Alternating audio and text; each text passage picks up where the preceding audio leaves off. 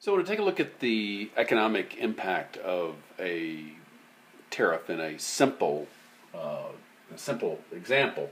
So again, tariffs are taxes on imported goods, and we're going to start with a basic assumption that one, it's a small country, that is to say it's a price taker on international markets. Two, that there's perfect competition within the domestic economy.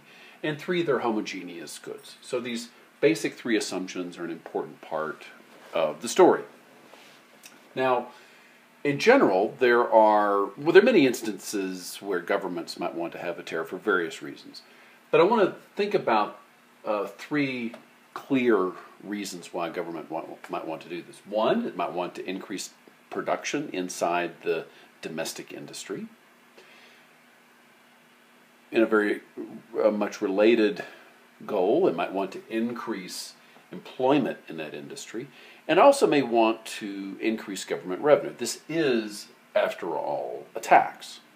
So we want to take a look at whether or not the government can reach these goals and at what costs. And it's that second part where economic analysis is really going to be helpful.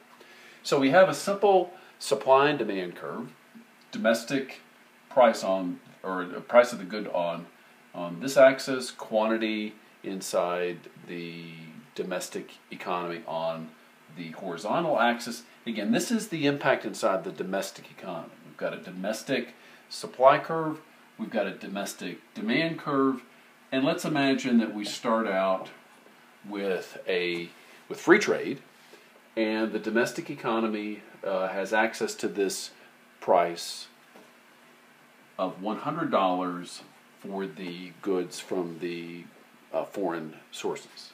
So initially, we've got Q1 produced domestically, we've got Q2 consumed domestically, and the difference is the imported goods. And now we're imagining a situation where a tariff of $10,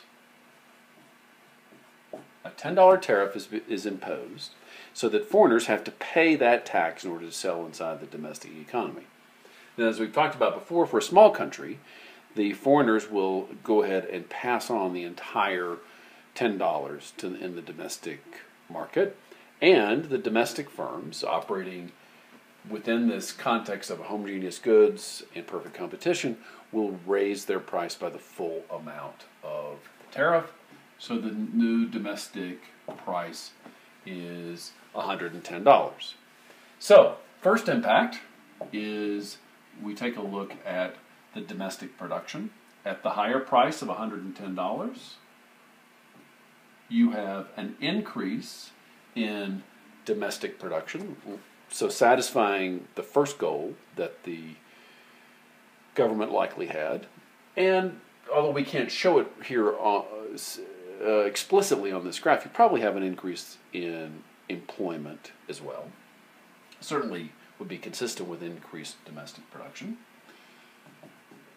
We have an increase in price, which will reduce the domestic consumption, where now you import not only Q3 to Q4. So let's take a look at the government revenue part. So the difference between these two horizontal lines is the tariff. Okay, it's $10. So that vertical distance is $10. That's the amount of tariff revenue per unit of imports that the government receives. So this is the amount of imports, the difference between the domestic consumption and domestic production, multiplied times the per unit tariff revenue. So you're going to have government revenue of C. So at first blush, we've really met all of the goals that we're trying to meet. We've increased domestic production, likely increased domestic employment, and we've had an increase in government revenue. Now, what economic analysis is designed to do is to look beyond that simple, superficial effect and look at any secondary effects. And we've already hinted at one, that you have a decrease in domestic consumption associated with the higher price. So we do this, and we'll look at gains and losses, looking at producer surplus gains, consumer surplus loss, and the impact on government revenue. All right.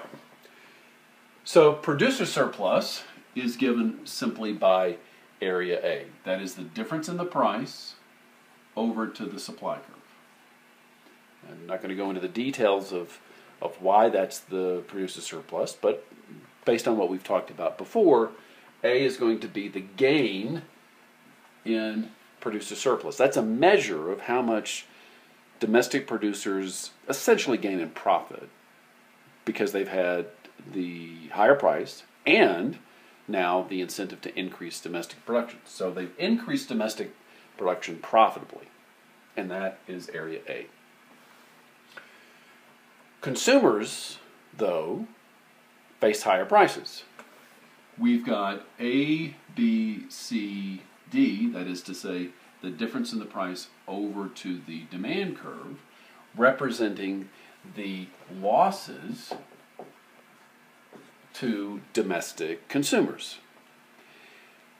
Consumers are going to be paying a higher price that continue to buy it, and some consumers that are going to be priced out of the market. But we'll come back to that. And then finally, we've got government revenue of C, which we've talked about before.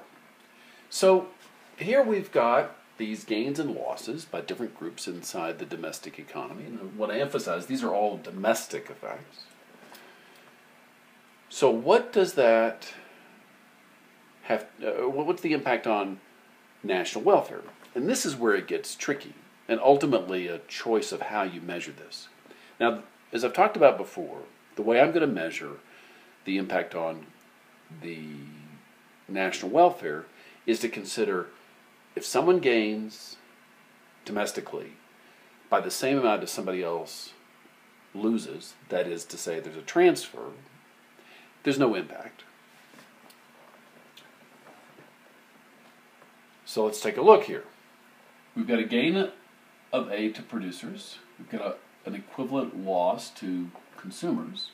We've got government revenue gain paid for by the increased prices for imported goods that's passed on to domestic consumers. And we have net losses of B and D. Now these are what are called deadweight losses. That is to say, a loss over and above any gain to anyone inside the domestic economy. So we'll give a quick interpretation of this, although we're going to go into this in more detail in a different video. B represents the cost of inefficient domestic production.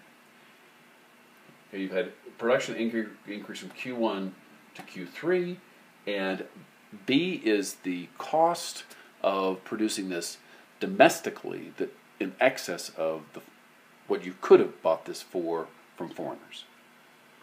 So B is the efficiency loss associated with the tariff. D is the cost to consumers that are priced out of the market. Now this is probably an unintended consequence of the tariff. In many instances, the governments aren't planning on hurting consumers, but nonetheless, they do have that impact. Higher price is going to mean that the consumer who is just willing to buy this product at $100, if they charge $101, they say, "I'm sorry, I can't do it. You know, it's just not worth it to me."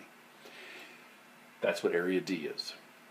So let's sum up and say that the impact of a small country imposing a tariff on imported goods is such that it increases the domestic price, it increases domestic production, it increases domestic employment, it increases government revenue. But economic analysis would say it meets those goals at a relatively high cost, a high cost to consumers. And in particular, we see that the losses to consumers exceeds any gains to the government and producers. So in this sense, economists will argue that tariffs are not a great idea for a small country. But I want to reemphasize something that I said earlier. This outcome, that net losses exceed net gains, really does depend on how you evaluate national welfare. For example, if I put much greater weight on producers, I just care about them more. Maybe because it's a sympathetic industry, maybe it's politically influential, maybe it's tied to the ethnic group that I come from in a developing country or wherever. If I have that higher weight on the producer surplus loss, and I don't really care whether or not consumers win or lose, then you might change this calculus.